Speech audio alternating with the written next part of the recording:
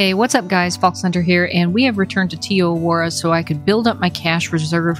I burned through quite a bit of it trying to get that big albino in my previous hunt video, and if you haven't checked that out, I highly recommend you do. There's a couple of things that came out of that video, the first of which is the results from the polls. Thank you so much for everybody who participated in the 2 polls I posted in the community section. And the fans have spoken, and we are going to go ahead and stack the diamonds on this map. So far, we have spawned in 1 extra diamond, a small rack level 9, and he can kind of linger and hang out for a little while. The other one is that a decision has been made on Twiggy, and I don't know how I feel about it.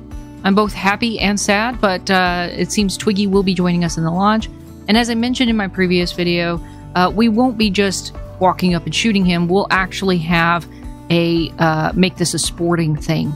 I'm going to post a poll about what method you think I should use to harvest Twiggy with a couple of weapon selections. I'm thinking it's going to be a longbow, a rifle, a sidearm, and potentially a crossbow. So that'll give us a couple of options. I'm really curious to know what you all think I should use when I go to harvest Twiggy and replace the false Twiggy in the lodge. One thing I did get called out for on my last video was using the log-in, log-out technique to save my big albino from a poor shot that I made about halfway through. I accidentally released my shot when I drew back on him to get a look at him and shot him in the face, and he took off running. And since I had worked so hard on him, I went ahead and logged in, logged out, which, as I understand it, is an exploit that is highly discouraged among the community.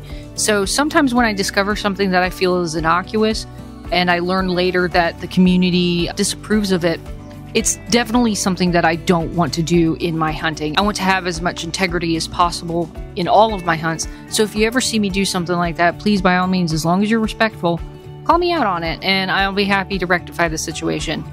And with that in mind, I'm going to pose one more poll for everybody, and that is, should I keep the trophy and use it as a reminder of what not to do? Or, since it was collected using that exploit, should I destroy the trophy? And if you select that, I will destroy it on camera. So let me know in the poll. Definitely curious. And I will abide by your laws and wishes. Definitely appreciate that you all come along with me. So go ahead and hit those polls, guys. Thank you so much for watching. If you enjoy coming on little adventures with me, you know what to do. And I will catch you on our next one. Bye.